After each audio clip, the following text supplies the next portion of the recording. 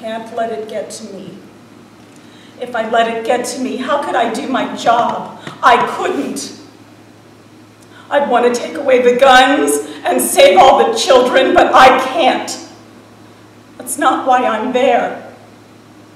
I'm there to take pictures. To tell you the truth, when he told me, I was jealous.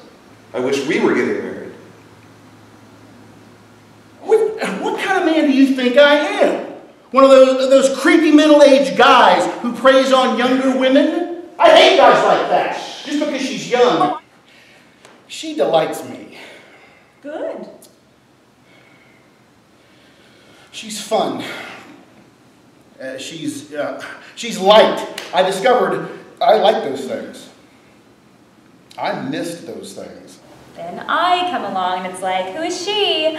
Oh, she must be Richard's midlife crisis. No. Well, I'm not. Okay? Whatever brought us together, we're together. For real. It's not just some passing thing. I love Richard.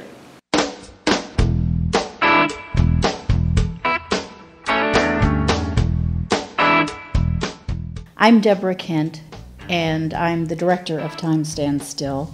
I've directed several other shows at the Guild, A Case of Libel, Ravenscroft, Story of My Life, and last season, And Miss Reardon Drinks a Little. Time Stands Still is a terrific script. I liked it from the moment I read it on the play reading committee. It's one of those very concise, crisp scripts that only gets better the deeper you delve into it. It's basically about four people, a journalist, a photojournalist, and their friend, a photo editor, and his new young girlfriend, Mandy. My name is Cassandra Engber, and I'm playing the part of Sarah Goodwin. And this is my 8th show at the Guild. Last year, I was in Miss Reardon.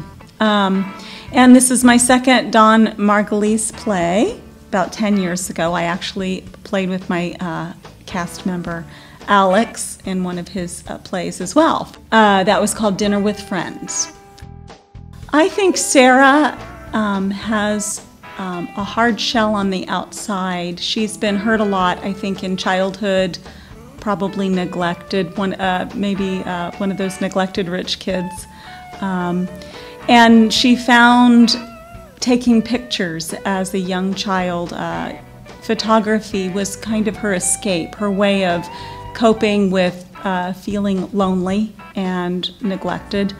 And she took it into adulthood, but I think it becomes a protective device for her so that she doesn't really have to feel anything else. Something about it touches her soul. So in some ways it's a good thing, but I think in some ways it's a way of avoiding having real relationships with people. My name is Alex Carmichal, and I am playing the role of James in Time Stands Still.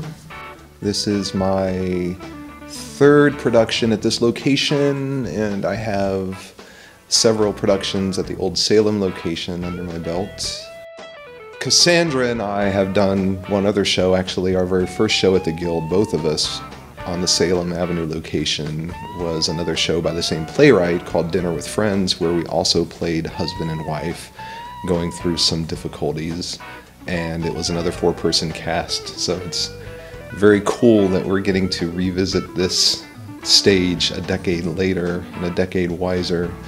Time Stands Still is a show about pain and cynicism and how a couple deals with incredible changes in their life. Both of our characters are going through a chance for a paradigm shift, and we're both dealing with the situation in different ways. James stumbled into his career as a war journalist. He felt it was exciting straight out of college. He didn't want to do the boring old thing, and so he just packed his stuff up and went and just started doing it with really no idea of what he was doing. But luckily he had some talent as a writer, and in the process meeting Sarah while they were both working overseas, and they developed a relationship.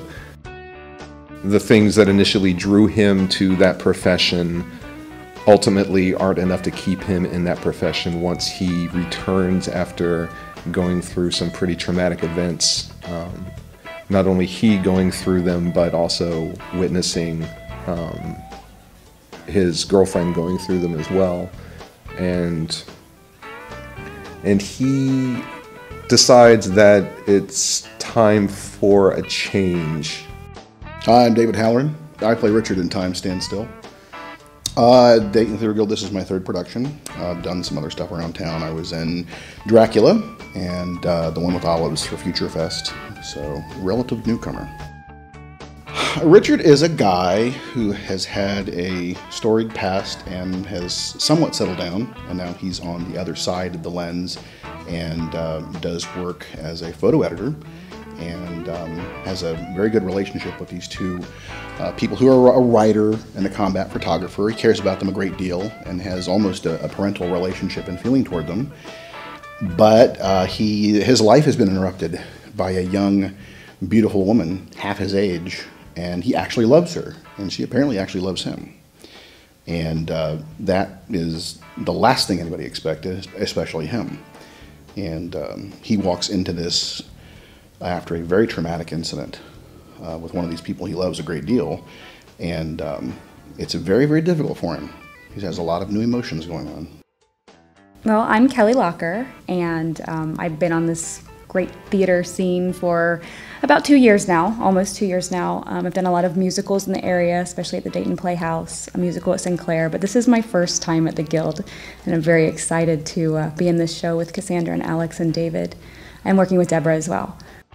My character is Mandy Bloom, and Mandy, they describe her as simple. The playwright describes her as simple and sincere, and I just don't think she has a bit of a filter to her.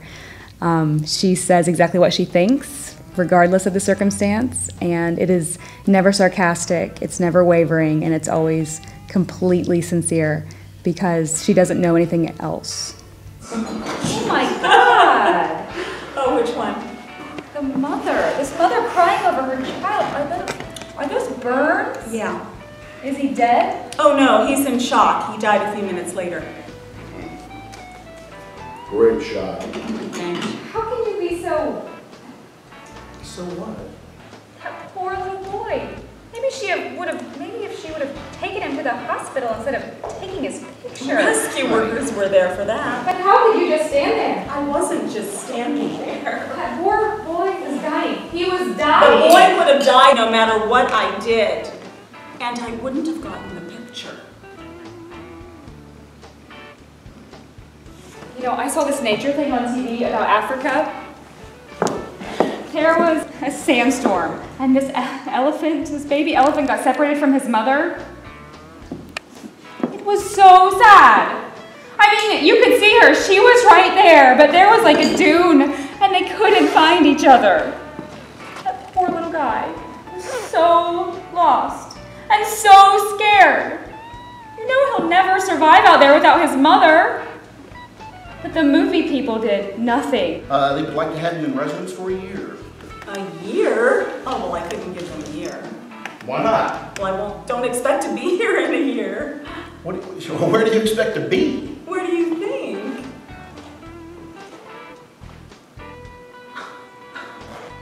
You're not serious. You know me pretty well. You don't expect me to sit around for a whole year. If I really work my ass off in rehab, I'll be back by spring. You're encouraging this. Going with her. Are you out of your mind? You almost died. Richard. You had a breakdown. Not a breakdown. You're the Sid and Nancy of journalism. What else has to happen, huh, guys? How many close calls before you say, I'm staying home? Don't get it. You never did. Oh, please, you haven't done enough penance for your trust fund. Okay. When you were in the hospital, I had no legal relationship to you whatsoever. Every catheter, every procedure, permission had to come from your father. God, do you know how frustrating that was? I was right there. They had to get him on the phone from Palm Springs. We've been putting ourselves into dangerous situations for so long, we never stopped to think what might happen if one of us got hurt. We didn't have a plan. So being married would make medical management a lot easier? Yes. That has got to be the most romantic proposal I have ever heard. I miss this. Me too. And Liam, I don't want you to see me. Well, I want to see you. Please. When this life-changing thing happens to her, she basically loses everything. She almost dies, and I think that it does shake her up, and it does make her reevaluate what's really important. Maybe not as much as James. I think each of the characters is like multi-layered, and I feel like they're not one-dimensional, that they have many different sides to them, like they're real people. Post-traumatic stress is a very incredibly complex and serious issue that can really fundamentally alter a person for the rest of their lives. As a sufferer of that, he gets to experience it firsthand, and what it means to his life and his life together with Sarah, and also his life with his friends. Everybody's good. It puts a lot of pressure on you, not to suck, obviously, but... I kind of feel like the newbie, even though I have been around for a while. Working with Cassandra and Alex and David, they know exactly what they're doing, and I'm just trying to keep up, and I'm just learning everything I possibly can. One thing I didn't say about this play is it does raise some questions, some kind of social questions, and kind of throws it out there as to what should we be doing in this life. People should come see this show. If they're at all involved with current events, they should see this show. If they're involved with any family members in the military, they should see this show. Or anyone serving overseas in any capacity, not even in the military, anyone who has ever been involved in a very serious traumatic experience in their life will recognize themes in this show. Well, okay, look, the cast is incredible. You're going to see some top-flight acting, which I hope to live up to. And then it's a compelling story. I think it's moving. There's certainly a humorous element to it. You'll laugh, you'll cry, you'll go home happy. The biggest reason that I would come to see this show if I weren't in it is because of the relationships. And again, how real these characters are, and how they just don't hold back. I mean, their emotions are just like my emotions as Kelli, or Cassandra's emotions as Cassandra. It's real, and it's really what would happen, and they're going through things that people have to deal with, and they are dealing with them poorly in some situations and well in others. I think our patrons will enjoy this script a lot. Blake Sensman is doing a wonderful job on putting together a set that not only works but looks terrific. It's so rich with things that fill their lives today. Television screens, you turn on a computer, go on the internet, you see a lot of the war and the violence, and of course we see it through the photos and other means that's brought back to us, and this is what these people do. I think it's a very important play of our time. It's one of those very concise, crisp scripts that only gets better the deeper you delve into it.